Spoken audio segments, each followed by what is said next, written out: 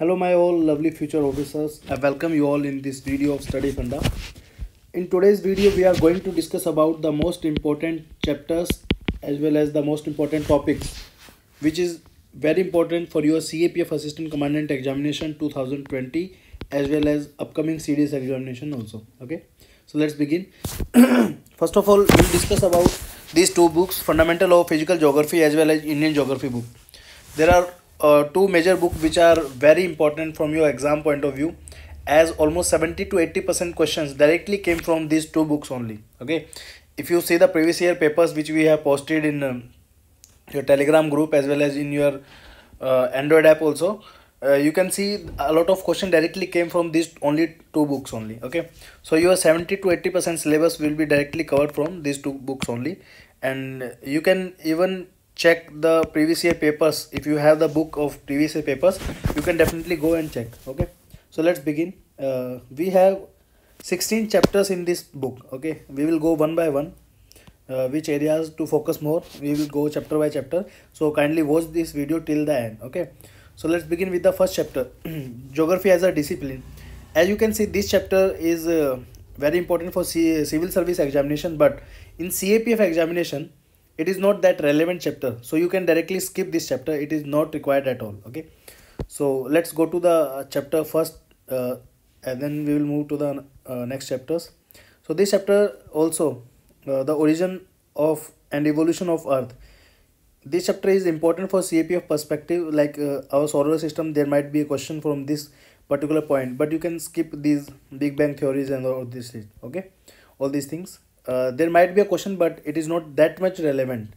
So you can directly start from this our solar system, the moon, evolution of Earth, evolution of atmosphere, hydrosphere. And there was one question in your CAPF examination regarding these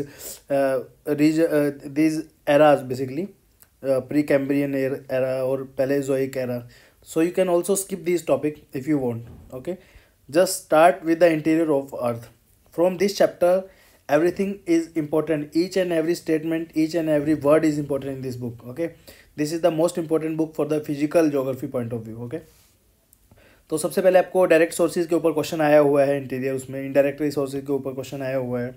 ठीक है, earthquake क्या होता है इसके बारे में आपको पता होना चाहिए. अर्थक्वेक वेव्स जो होती है वो क्या होती हैं, कितने टाइप की वेव होती है, P wave, S wave, surface wave, सबसे खतरनाक कौन सी वेव होती है, सरफेस वेव होती है. ठीक है, एमरजेंस ऑफ शैडो जोन क्या होता है, टाइप ऑफ अर्थक्वेक का आपको पता होना चाहिए. ठीक है, उसके बाद आपका इफेक्ट क्या होता है अर्थक्वेक, ये आपको पता होना चाहिए. सो उसके बाद आपका जो है इंटीरियर ऑफ अर्थ पे चीज़ चली जाती है, स्ट्रक्चर ऑफ अर्थ के ऊपर आ जाती है. क्रस्ट मेंटल कोर जो है, ठीक है, एस्थेनोस्फेयर किस किस चीज़ से बनता है, वोल्केनो के टाइप क्या क्या हैं जैसे. ठीक है, एग्जांपल आया हुआ है, मैच द फॉलोइंग में भी आया था इस तरह से करके 4 ऑप्शन ABCD और यहाँ पे 1 2 3 4 दिए हुए थे, तो उसमें भी आया है. वोल्केनिक लैंडफॉर्म्स जो है इंपॉर्टेंट है. इंट्रूसिव लैंडफॉर्म्स कौन से होते हैं, एक्सट्रूसिव लैंडफॉर्म्स कौन से होते हैं. ठीक है, तो ये डायग्राम में आप देख सकते हैं, बैथोलिथ वगैरह है, लेकोलिथ है, लेपोलिथ वगैरह सब आपको पता होना चाहिए. राइट, उसके बाद नेक्स्ट चैप्टर आता है distribution of ocean and ocean current, continent sorry. ठीक है, इसमें कॉन्टिनेंटल ड्रिफ्ट थ्योरी आपकी ऑलरेडी आई हुई है CAPF एग्जाम में. ठीक है, उसके बाद डायरेक्ट जो है ओशन फ्लोर की कॉन्फ़िगरेशन आपको पता होनी चाहिए, कॉन्टिनेंटल शेल्फ क्या होता है.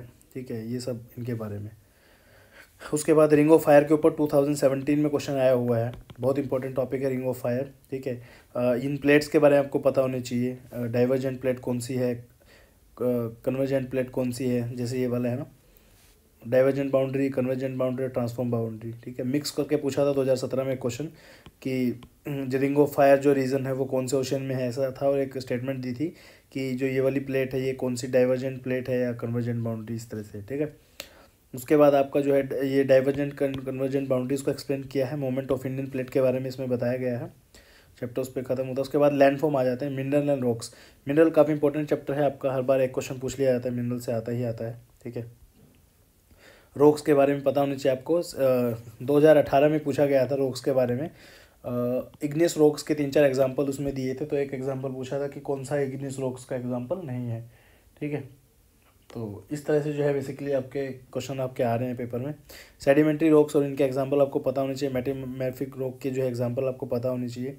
रॉक साइकिल के बारे में आपको पता होना चाहिए किस किस तरह से होती है. चैप्टर बहुत छोटे छोटे हैं, ज़्यादा बड़े नहीं है, पढ़ने में थोड़ा सा उसको टाइम लगेगा, तो ज़्यादा बड़ी बुक नहीं है, 6-7 दिन में आप इजीली कवर कर सकते हैं.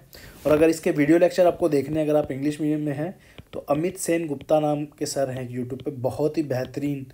अमित सेन गुप्ता आप टाइप करेंगे तो बहुत ही बेहतरीन उन्होंने लेक्चर बनाए हैं।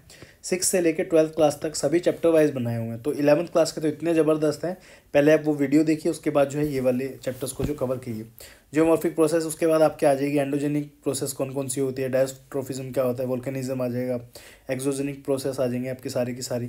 थोड़ा सा स्टार्टिंग में पहली बार पढ़ने में थोड़ा सा अजीब अटपटा लगेगा, लेकिन जो हमने आपको ज्योग्राफी का PDF जो दिया है उसमें जो टॉपिक्स आपको दिए हैं, कीवर्ड्स जो दिए हैं, उनको पढ़ के जो है इस बुक को अगर आप पढ़ेंगे तो डेफिनेटली आपको बहुत हेल्प उसमें मिलेगी। ठीक है, ये सब पढ़ के उसके बाद आपको सीधा जो है आप आना है, मास मूवमेंट है, स्लो मूवमेंट्स है, इनके ऊपर आप पढ़ सकते हैं डेफिनेटली। रैपिड मूवमेंट क्या होती है, लैंडस्लाइड क्या होती है, लैंडस्लाइड के ऊपर एक क्वेश्चन आया है, एग्जांपल पूछा गया था नॉर्थ ईस्ट के रिगार्डिंग। ठीक है, सॉइल और उसके कंटेंट के बारे में क्वेश्चन आया हुआ है ऑलरेडी। कौन कौन सी चीज़ों का जो है फ़र्क पड़ता है सॉइल के ऊपर, वो क्वेश्चन आया हुआ है। Landform and there evolution, the most important chapter of this book, हर बार इससे एक दो क्वेश्चन आता है। ठीक है, रिवर के उसमें पर्सपेक्टिव में पूछा जाता है हर बार कि आपके जो है लैंडफॉर्म्स कौन कौन से लैंडफॉर्म बनते हैं, जैसे रिवर के उसमें, जैसे यूथ स्टेज में कौन से बनेंगे, मैच्योर ओल्ड स्टेज में कौन से बनेंगे, इरोजनल लैंडफॉर्म्स जैसे कौन कौन से होते हैं आपके। ठीक है, उसके बाद डिपोजिशनल लैंडफॉर्म्स कौन कौन से होते हैं, एलुवियल फेल वगैरह, ये चैप्टर बहुत ज़्यादा इंपॉर्टेंट है। ठीक है, तो ये पढ़ना है आपको पूरा का पूरा चैप्टर। तो वीडियो देखेंगे आप सर वाली, डेफिनेटली आपको पता चल जाएगा। वही स्टेल्केसाइट और स्टेलगेमाइट का आपको मैंने एग्जांपल बताया था। जैसे स्टेलगेमाइट जो उनसे ग्राउंड से ऊपर जाते हैं तो इसमें जी आता है, इसको यहाँ पे पकड़ सकते हैं आप, ऊपर से यहाँ से सी का मतलब छत, तो इसको आप यहाँ से पकड़ सकते हैं, ग्राउंड वाटर आ जाएगा। फिर इस तरह से चैप्टर पूरा है। मतलब इस बुक में जो है आपको हर एक चीज़, एक एक चैप्टर, एक एक वर्ड जो आपका दिया हुआ है वो इसमें इंपॉर्टेंट है। कोई भी चीज़ आपको इस चैप्टर में जो बुक में जो है मिस नहीं करनी है। ठीक है, उसके बाद आपका जो है आएगा अगला चैप्टर, जैसे यूनिट क्लाइमेट क्या आ जाएगी, composition and structure of atmosphere, ये वाला आएगा। ये बुक जो है मैंने खुद से डिज़ाइन की है, लेकिन ये डायग्राम जो है आपकी बुक में आपको नहीं मिलेंगे, ये हमारी अलग से मैंने अपनी बुक पे की थी, ताकि प्रॉब्लम ना आए कोई पढ़ने में। ठीक है, solar radiation and heat balance and temperature है, ये वाला आप देख सकते हैं। उसके बाद आपका यहाँ पे heating and cooling of atmosphere है, मतलब इसमें क्लाइमेट के रिगार्डिंग आपसे क्वेश्चन पूछा जा सकता है। हीट बजट पे क्वेश्चन आया हुआ है एक बार।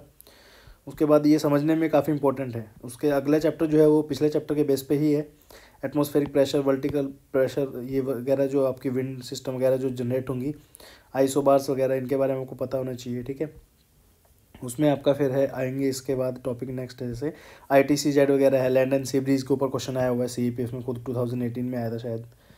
एयर मास के बारे में आपको पता होना चाहिए, फ्रंट कौन कौन से होते हैं। ठीक है, फिर आपका इसी में एक्स्ट्रा टाइप ट्रॉपिकल साइक्लोन में 2018 में क्वेश्चन आया हुआ है। देन अगर आपको आप देखेंगे उसके बाद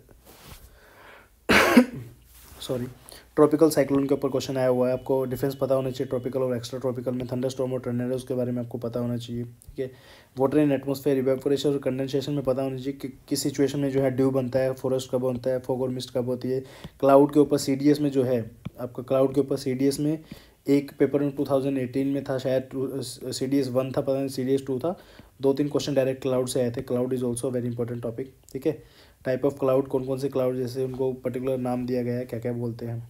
क्लाइमेट चेंज, ये वाला चैप्टर थोड़ा सा मुश्किल, अगर आप कर सकते हैं तो कर लीजिए, छोड़ना चाहें छोड़ सकते हैं, क्वेश्चन आता है यहाँ से, कोई बड़ी बात नहीं, आप छोड़ सकते हैं इसे। ठीक है, उसके बाद जो है नेक्स्ट आता है आपका वाटर और ओशियन। इसमें आपका जो है हाइड्रोलॉजिकल साइकिल के बारे में दिया हुआ है। ये टेबल इंपॉर्टेंट है, एक क्वेश्चन इस बार CAPF में, पता नहीं CDS में आया था एक क्वेश्चन, 4 अलग अलग दे दी थी, तो उनको अपने जो है परसेंटेज के बेस पे लगाना था। ठीक है, ओशन फ्लोर के बारे में आपको पता होना चाहिए, कॉन्टिनेंटल स्लोप क्या होता है, deep sea plane, continental margin वगैरह, मिड ओशनिक रीज क्या होती है, सब। एक क्वेश्चन आया था कि मिड ओशनिक रीज के जो साइड वाले जो पहाड़ होते हैं अंदर, वो जो है लेटेस्ट वाले होते हैं या ओल्डेस्ट होते हैं। ठीक है, इस तरह से क्वेश्चन आया होता है। टोल वगैरह, सैलिनिटी के ऊपर हमेशा एक क्वेश्चन आता ही जाता है, आप देखेंगे जब।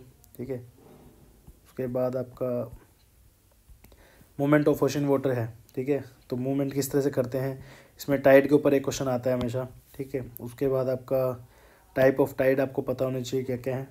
ओशन करंट के ऊपर हमेशा एक बार क्वेश्चन आता है, कोल्ड करंट जो है आपका और वार्म करंट के ऊपर, ये आप पढ़ लेना। Life of earth, life on earth के ऊपर जो है आप में इसका बायोम्स के ऊपर क्वेश्चन आ जाता है। ठीक है, ये अलग अलग करेक्टरिस्टिक दी हुई वर्ल्ड बायोम के, मैपिंग का क्वेश्चन पूछ लेंगे, पर्टिकुलर दैट एरिया में जो है कौन सा आपको बायोम देखने को मिलेगा। उसके बाद बायोडाइवर्सिटी एंड कंजर्वेशन है, यहाँ से आप पढ़ लेना इसको, ये भी इंपॉर्टेंट चैप्टर। तो इस तरह मिला के जो है आपके सारी की सारी बुक ये कंप्लीट हो जाएगी, यही इसमें जो चैप्टर इसमें बेसिकली दिए गए, ठीक है। तो ये जो बुक है आपको इजीली अवेलेबल है मार्केट में, कहीं से भी आप ले सकते हैं, fundamental of physical geography, right. एक बुक और है आपकी, सॉरी, इंडियन फिजिकल एनवायरनमेंट के नाम से है, ये भी बहुत अच्छी बुक है। इंडियन ज्योग्राफी की बुक है ये, बेसिकली 100 पेज की बुक है सारी। अगर आप पढ़ेंगे 4-5 दिन में आसानी से पढ़ सकते हैं। इसमें हर एक चैप्टर इंपॉर्टेंट है। इंडिया लोकेशन का इंपॉर्टेंट है, structure, physiography, drainage system, climate, natural vegetation, soil, natural hazards and disasters, right. पहला चैप्टर उसकी लोकेशन वगैरह के बारे में दिया गया है, ठीक है। आइलैंड वगैरह से क्वेश्चन पूछ लेते हैं, ठीक है। साइज़ के बारे में क्वेश्चन आ सकता है, नेबर्स के बारे में आ सकता है। उसके बाद आपका जो है नेक्स्ट चैप्टर फिजियोग्राफी है, इसमें पेनिनसुलर ब्लॉक से क्वेश्चन आएगा ही आएगा आपका, हिमालय से आएगा। फिजियोग्राफी में जो है कितने पार्ट्स में डिवाइड किया गया है उससे आएगा क्वेश्चन आपका। करेवास के ऊपर क्वेश्चन आया हुआ ऑलरेडी, ठीक है। उसके बाद आपका इसमें ज़ाफ़रान एक दिया हुआ है, ज़ाफ़रान के ऊपर क्वेश्चन आया हुआ है। इस बार जो है रेंज के ऊपर क्वेश्चन पूछा था 2019 CAPF में, ठीक है। उसके बाद आपका भाबर तराई वाला जो रीजन है, दून्स के ऊपर क्वेश्चन आया हुआ है। नॉर्थ ईस्ट के ऊपर क्वेश्चन आया हुआ है, ठीक है। बमला के ऊपर क्वेश्चन आया हुआ है आपका। जेलपला पूछा गया था। बोमदीला जो है वो आया था, बोमदीला, ठीक है। नामचा बारवा के ऊपर क्वेश्चन आया था, कौन सी नदी जो है नामचा बारवा से यू टर्न लेती है, ब्रह्मपुत्र रिवर, ठीक है। तो इस तरह से सारे के सारे हर एक लाइन, मतलब मैं बता रहा हूँ, अगर आप नेहरू ट्रॉफी वल्लभ कल भी पढ़ रहे हैं तो बोट रेस इंपॉर्टेंट है, तो पूछ सकते हैं बोट रेस जो है नेहरू ट्रॉफी के नाम से कौन से स्टेट में होती है, तो केरला में होती है वो, ठीक है। आइलैंड्स के ऊपर क्वेश्चन आ सकता है, हर बार आता ही है। तो ये सारी की सारी बुक आपको दोनों की दोनों बुक बहुत ही ज़्यादा अच्छी तरीके से करनी है इसमें। तो आप अगर इस तरह से पढ़ते हो तो डेफिनेटली आपको पूरी हेल्प मिलेगी, कोई प्रॉब्लम आपको नहीं आएगी। और अमित सेन गुप्ता सर के लेक्चर आप देखेंगे तो मैं बता रहा हूँ आपको बहुत फ़ायदा मिलेगा, ठीक है। बहुत अच्छे से वीडियो लेक्चर्स बनाए गए थे सर के द्वारा, तो वो जाके आप जो है डायरेक्ट देख सकते हैं, काफ़ी आपको मदद मिलेगी उससे। और वो फ्री ऑफ कॉस्ट अवेलेबल है आपका यूट्यूब पे। कमेंट करके आप कोई डाउट अगर आपका है सर से आप पूछ सकते हैं, आपकी पूरी हेल्प की जाएगी इस रिगार्डिंग, ठीक है। तो कोई आपका और भी डाउट है अगर ज्योग्राफी के रिगार्डिंग। उसके बाद एक चीज़ बचती है इसमें, मैपिंग। मैपिंग में जो है आप ओरिएंट ब्लैक स्वन का एटलस ले सकते हैं। अगर आपके पास ऑक्सफोर्ड का भी है तो भी कोई दिक्कत नहीं है, दोनों में से कोई भी यूज़ कीजिए, आपकी मर्जी, ठीक है। सो इस वीडियो में दोस्तों इतना ही। Thank you so much for watching this video. Have a great day.